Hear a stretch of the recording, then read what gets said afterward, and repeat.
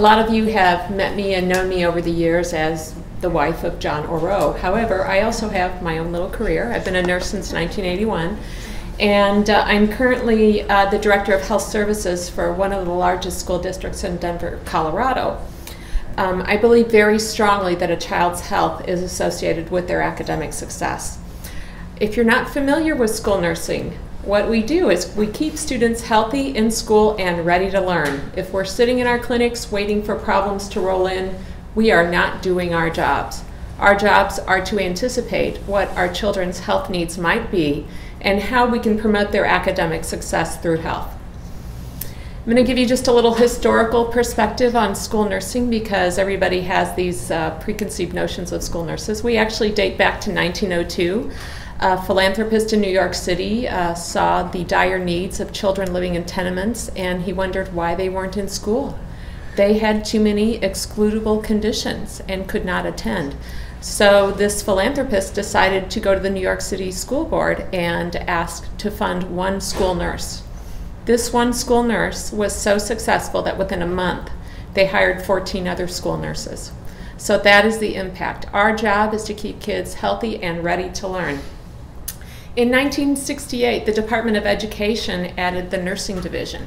That would eventually evolve into the National Association of School Nurses. In 1973, legislation passed. It's the Rehabilitation Act of 1973. And you may have heard of 504 plans. These are accommodation plans. That's where that started.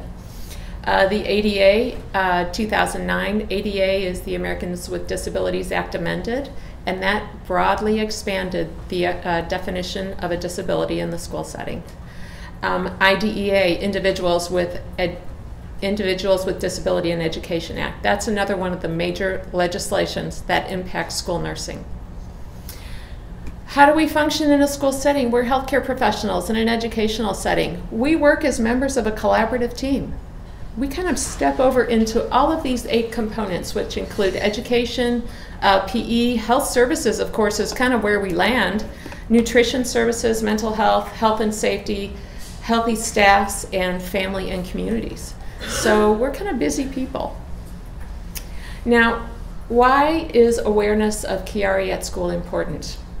Students spend more than half of their waking hours in the school setting.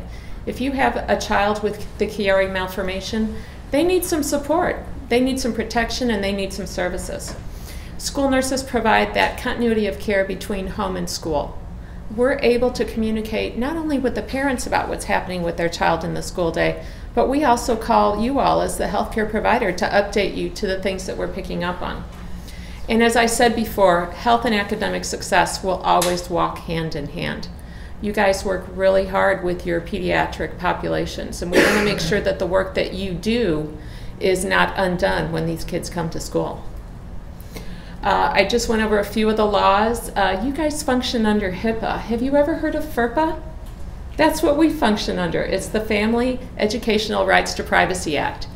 In the school setting, health records are a part of the academic record. So we do not function at all under HIPAA, but we're happy to communicate with you and share information about the student in the school setting. IDEA, ADA, Section 504, and then we also have our practice dictated by the local board of nursing in our respective states. How many of you here prescribe medications for seizure disorders? Yes. Do you know what we're giving in the school setting now for seizures? I never imagined. Versed. And so we're facing a lot of challenges with that as well. Just a little anecdote. Now, the Americans with Disability Act was amended in 2009, and they vastly expanded the definition of a disability. A disability is a mental or physical impairment that substantially limits one or more major life activities. Children with Chiari may qualify as a student with a disability and receive protection and services in the school setting. Now, have you guys heard of IEPs?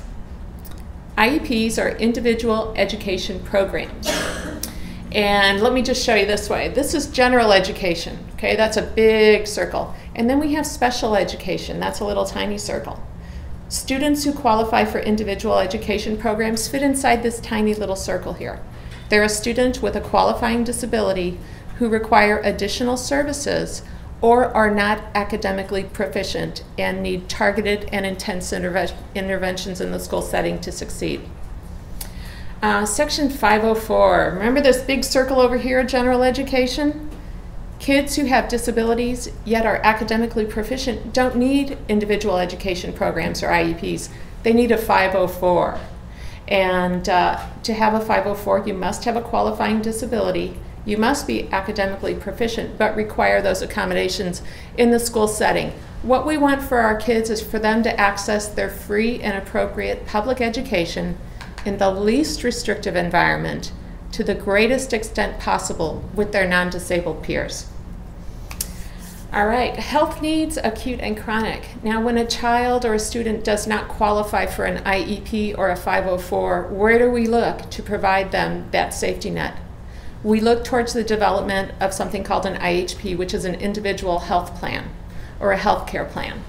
We identify these kids, we notify their parents and their doctors, because a lot of times our parents don't know what we can do for their children. Then we develop it, we continue to assess, and we communicate with the healthcare providers to receive authorization, and then evaluate and outcome assessments are done. Now, we're going to discuss some of the current resources available, because I've developed these resources for other organizations. I've done presentations for ASAP, and I've also developed tools for Conquer Chiari. What I did was I developed two specific tools. One is called Taking Chiari to School, a guide for parents, and this basically just kind of simply outlines what I just went over with you about IEPs, 504s, FERPA, HIPAA, all the different laws. This is a very basic tool for parents. When they have been through the hospital experience dealing with a very ill child, they don't need a lot of complex jargon. They need simple information. I developed this a couple of years ago, and it will probably be coming up for review, and it may actually go out of print, because unless there are people there to update it and review it, it's not going to be current. The next tool that I developed was Taking Chiari to School, a primer for school nurses. And I did a survey with the National Association of School Nurses just to kind of find out, you know, do school nurses even know how to pronounce Chiari? Do they know what it is? 50% had heard of it, but only 25% had ever developed a healthcare plan for students with Chiari. So the vast majority really had no experience.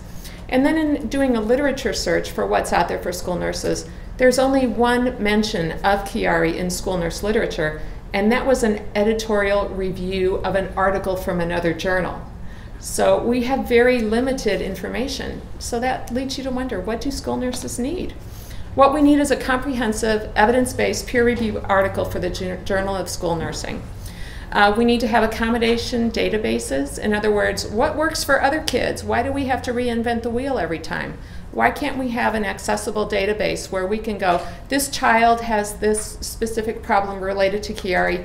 What are the accommodations that have worked in other settings? We also need a database of individual healthcare plans. Once again, we don't need to rewrite every single healthcare plan for a student. If there's a unique accommodation or healthcare plan that works for a student, let's borrow that from somebody else and see if it'll work for this other kiddo.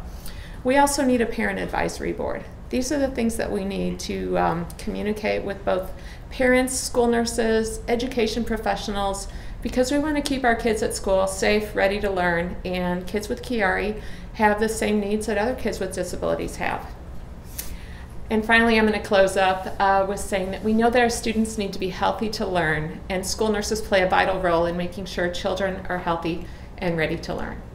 And so I'm just putting it out there. I have started a school nurse article on the Chiari malformation, but I would like for it to be a collaborative effort from experts in very specific fields.